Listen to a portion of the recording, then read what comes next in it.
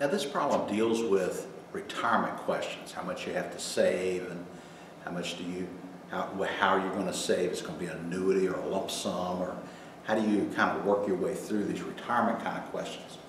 Now in part C of this problem, it asked us what would happen if the reinvestment rate or the discount rate increased. That is, they could earn a greater rate of return. Well, if they could earn a greater rate of return, then the amount of money that they would have to invest in the retirement plan would go down. That is, you can put in less money if you're earning a greater rate of return. So that's the answer to part C. Part D now, they're kind of combining a couple of different kinds of problems you see in a retirement situation. The first part of that equation, or that question rather, says if we earn 10% on all our money and we want to have $20,000 a year for 30 years in retirement, how much money would we have to have at the beginning of our retirement? And again, remember, this is an annuity problem. The big dollar amounts at the beginning of this $20,000 annuity. So we would use our PVIFA. And we're looking for the big dollar amount in this question. So $20,000 is the value of the annuity. You multiply that by your PVIFA at 30 and 10%.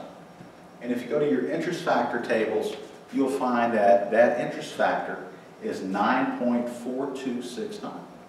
Multiply that by 20,000, you get $188,538.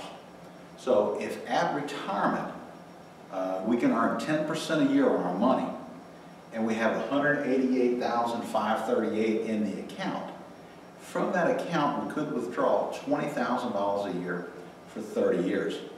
And again, at the end of the 30th year, when you take out that last $20,000 payment, there'd be nothing left in the account.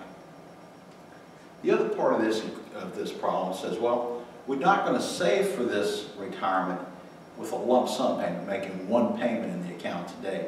We want to save for our retirement by making equal annual payments into the account every year for 20 years. And they tell us again we can earn 10% on our money. Now this is an annuity problem. The big dollar amount is going to be equal to some annuity times the appropriate interest factor. In this case, this is the amount of money that we need 20 years from now. And what we're asking is, what annuity would we have to save every year to get to that big dollar amount? So the big dollar amounts at the end of the annuity, we're going to use our FVIFA table. Now you would want to look up your FVIFA with n equal to 20. That is, you're going to work 20 more years, and you want to know what your payment has to be every year for 20 years if you earn 10% a year on your money. 57.2750 is your FVIFA. Take your big dollar amount, $188,538, divide by 57.2750, and you get $3,291.80. So if you save $3291.80 every year for 20 years, and all your money earns 10% interest, 20 years from now, you'll have $188,538. And from that account, you can withdraw what? $20,000 a year for 30 years.